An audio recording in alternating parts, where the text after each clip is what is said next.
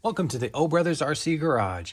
Today, I've got a trx4m Bronco body that I want to paint, as well as some Injora tires and wheels that I'm going to paint and install on this new Bronco build. I also just received these Injora hop-ups, so I will be installing these as well. I've got 6mm hex extenders. I've got the brass steering blocks. I've also got the bearing kit. As you can see here, I've already built one Bronco. I've painted it and done quite a few upgrades to this Bronco already, and I wanted to make this Bronco look a little tougher. I love the color of this Bronco here. It's like an orangish red. Shows up pretty red in the video, but it's really got a lot of orange tint to it, and I really like it, but I want to go ahead and make this Bronco look a little tougher. So I'm going to start by painting this Bronco here and adding some wheels and tires that look a little meaner and I think are actually a little better. These are Injora S5 compound crawler tires. They're the newest thing Injora has going right now, and they are really, really sticky, and I'm thinking these tires are going to do really well. So I'm going to start with the paint today, and I've already done some paint on this body here. It came white. I used a black primer and did the inside and out of the body. Next, I began taping off the design that I want. Now I just got to finish taping off and spray this. And also I'm going to go ahead and spray these wheels. I couldn't get them in the color I want, so I'm going to have to go ahead and paint them. As you can see, the JP crew has stopped by to do some work on their Jeep they're having a little trouble with. And they brought a baby T-Rex with them. What could go wrong? Well, I guess you'll just have to wait and see. In the meantime, let's get the rest of these wheels broken down and ready for paint. These Injora deep dish wheels are really awesome. They sell for a great price. They're great quality, and they widen out the stance of your vehicle. Okay, we've got all the wheels broken down, and I'm going to go ahead and take these 8 pieces here, the fronts and the backs of the wheels, and paint those. I want to paint the body at the same time, so I'm going to go ahead and finish taping that off right now. I used this thin stretchy tape to go ahead and get my curves and the shape I want. Then I come in with regular tape and do the rest of the taping. You want to make sure that your tape is pushed down really well and adheres really well. Otherwise, your paint's going to get underneath it and you're going to have a jacked up paint job. There's nothing worse than spending a bunch of time doing a paint job and having it come out really messed up. After that step, I come with a paper and tape combo. Then I can do the bulk of the body real easily.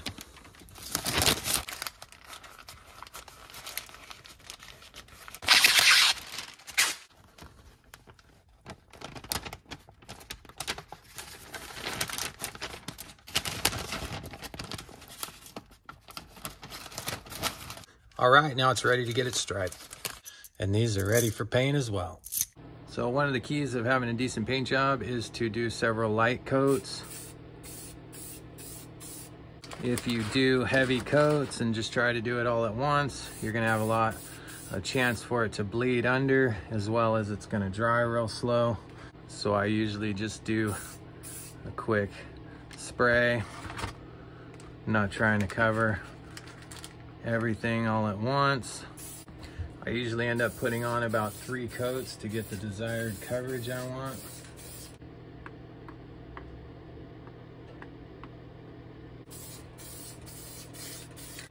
All right, I'm just gonna leave those to dry by the heater here. Here we go with the second coat. Looking pretty good. Come back in an hour and do it again.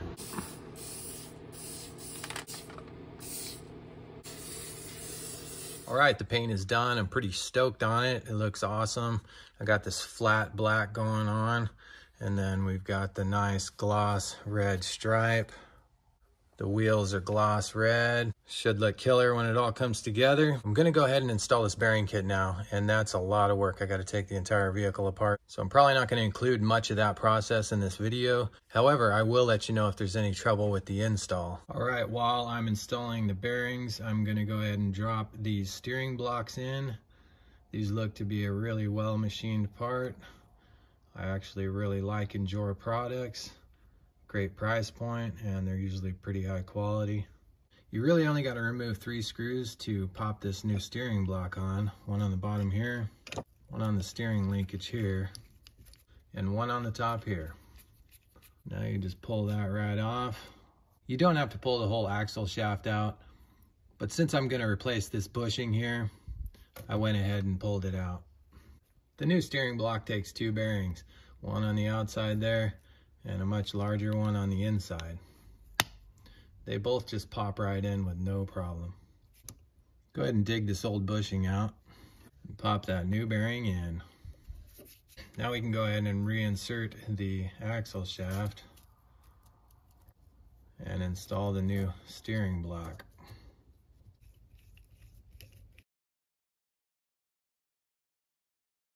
All right, that steering block went on with absolutely zero problems, and it took probably 10 minutes tops. Let's get after the other one.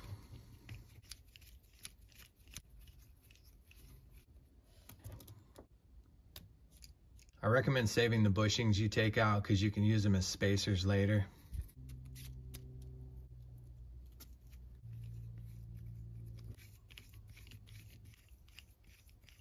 All right, now that the steering block and bearing kit are installed, I'm gonna go ahead and install these 6mm hex extenders on the back.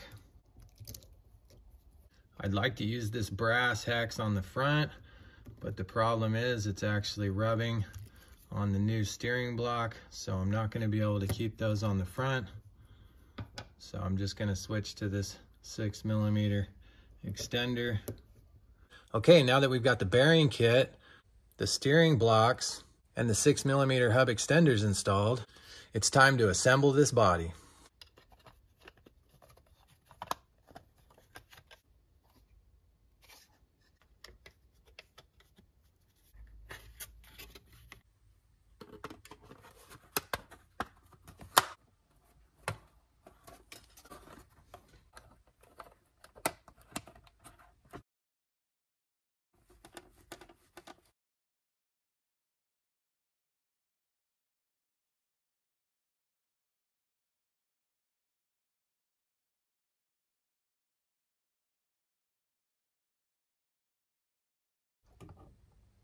Okay, the body's almost completely together.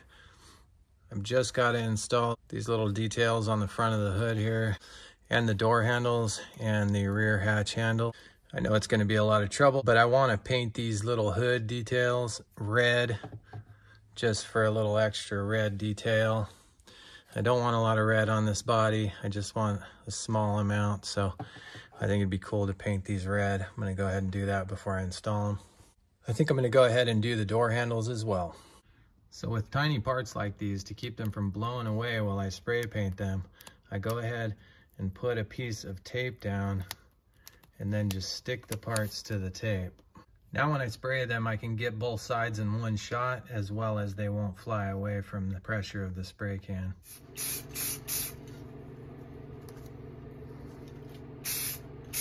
While those are drying, I'm going to go ahead and install this light kit on the new body. It plugs right into the Traxxas ESC, and it's got 2 white lights and 2 red lights.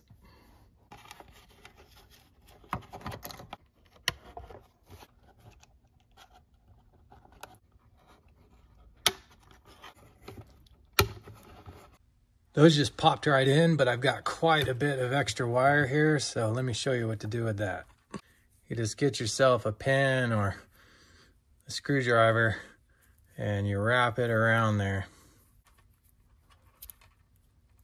Now I've got the lower half done here. Pull your screwdriver out and you got yourself a nice coiled wire. Now I'm going to do all 4 of these. This will be a little harder, but it should still work. All right, got those all wrapped up. Remove my screwdriver and I've got a nice coil. This is still a lot of wire to deal with, so I'm going to go ahead and hot glue it to the side of the body. Fire! Yeah, fire, fire, yeah, fire, yeah, fire. Fire's pretty cool, baby. Yeah, we're just stick the wires there, yeah, stick them on there. yeah, stick the wires on there, yeah. Now the wires are hot glued on the side and we're good to go.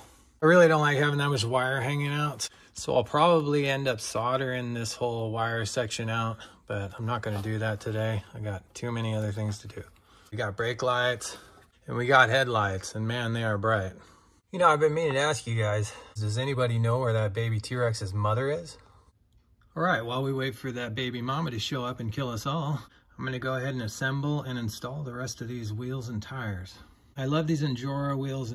I would buy them over the RC four-wheel drive version every time. For me, they go together a lot easier. They are cheaper and the quality is really good.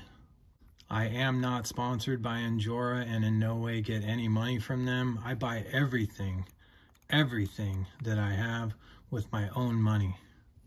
I am not about endorsing products that are not quality just because somebody's given me something for free. I like the feel of these tires so far. However, I'm pretty sure they're gonna roll pretty bad when we get on the rocks. I think the foam might be a little too soft, but we'll take them out and we'll see what they can do with these foams, and I can always change them later. As I've stated in previous videos, you want to find the triangle with the hole right at the tip, like this one here. And if you match that with one on the tip on the other side, when you push them together, you'll be really close to having them matched up perfectly, and you won't have to spin one of these inside here to get it to match up so your screws will go through. Now I just pull this a little bit gently until I can see this rubber bead all the way around. Same thing on the other side. Now she's ready for a hub. The first screw, I just screw in a couple threads. Then I go in directly across from that one and start another screw. Then I'll fill in the rest. All right, now that I got them assembled, I'm gonna go ahead and install them on the truck. I gotta say, with these 6mm brass extenders, I've barely got any threads sticking out. So I'm gonna have to put the nut on first with a driver, and then I'm gonna have to go back with a pair of pliers and tighten them down. When I am tightening with the pliers, I wanna be real careful that I don't in fact strip them. So I'm just gonna go nice and snug.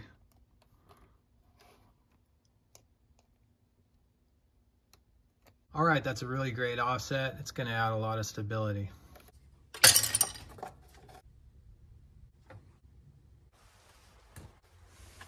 Oh my gosh, this is an absolute tragedy. I think I might have got a scratch on my new paint job. Oh, that part where your friend got eaten was pretty bad too. But still, the show must go on. So while these guys get this place cleaned up, I'm installing these D-rings. So these are pretty awesome. They add a great deal of realism. However, they were not made for the TRX4M. They're made for the SCX24. And the screw they came with was quite a bit bigger than this one. So I had to find some smaller screws and get them to fit in here.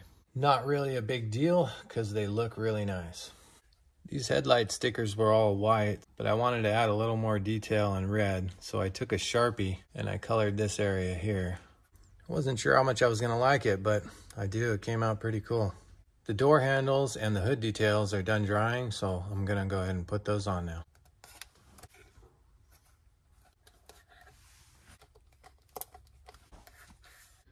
So to keep these from falling out, instead of gluing them, I'm just gonna hit them with the soldering iron and melt them a little bit.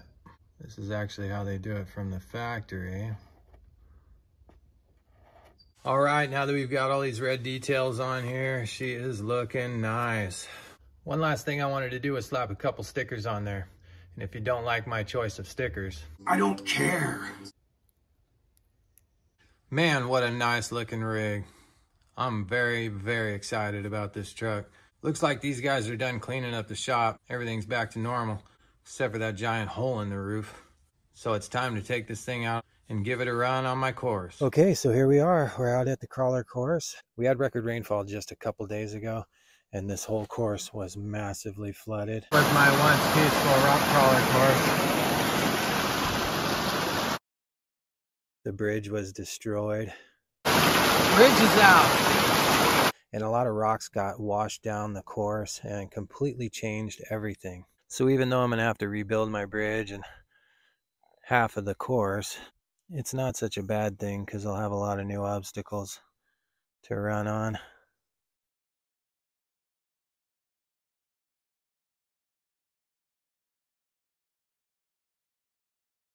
This Bronco looks so freaking good in this cloudy weather. So before I knew where all my obstacles were and how to get up and down them and around them, now everything has changed. So the course is a lot more difficult for me, which is a good thing, I guess.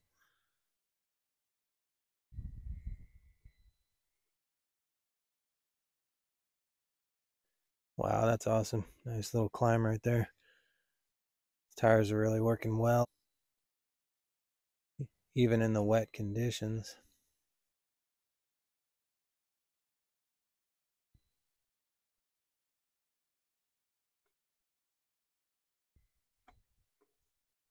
Ooh, look at that technical bit. See if we can get up this incline here and avoid these lizards.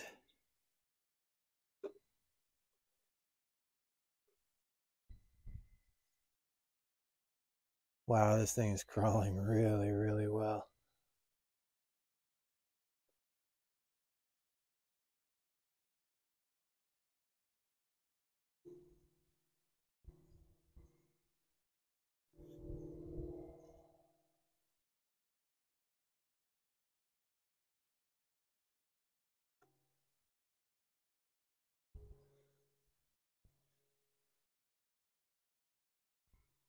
Let's take a little drive through the swamp here and see what we can see. I was wondering why that guy didn't show up for work.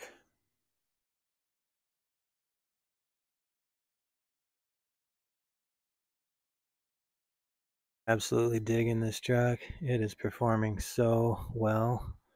And it just goes to show that you don't have to spend a ton of money on your truck to make it perform well.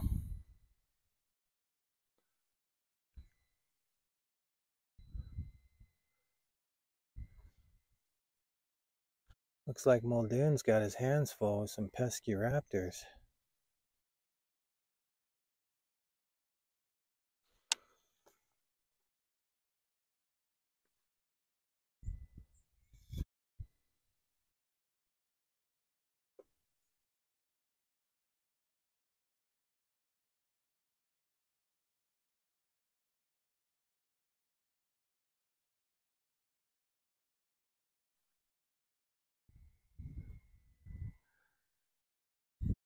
See how she does in the trench. It's pretty difficult to get through.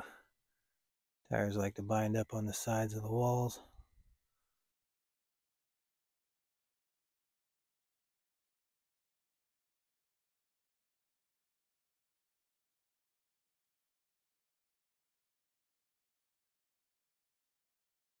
Nice.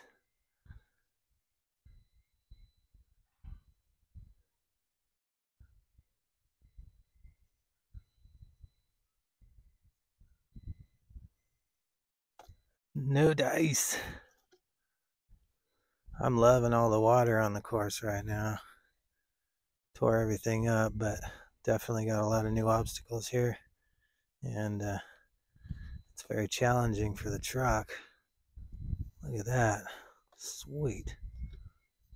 Hung up on the back bumper.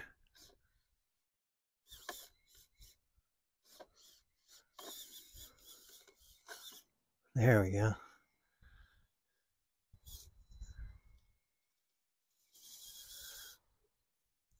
Back bumper again. Might have to look into fixing that.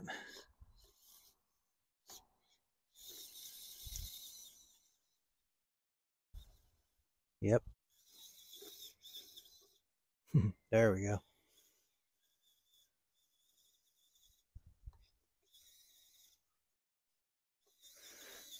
This is where some wheel speed would come in handy. Oop, we got it.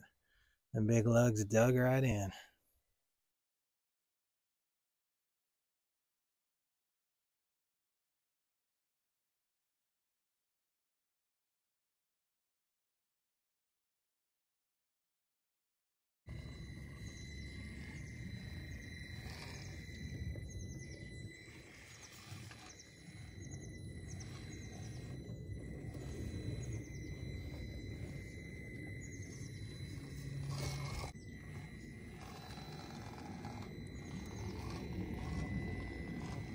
All right, so I think we've gotten a pretty good demonstration of this truck's capabilities.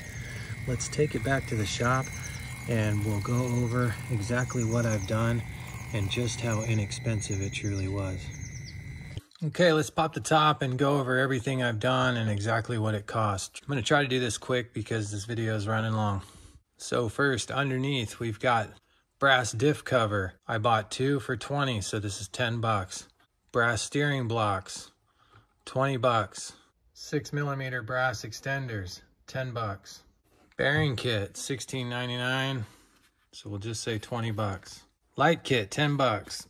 Shackles in the front, it was 10 bucks for 2 sets, and I only used a half of 1 set because there's nowhere to put them on the rear bumper. So at 10 bucks for 2 sets, minus half of 1 set, it's about $2.50.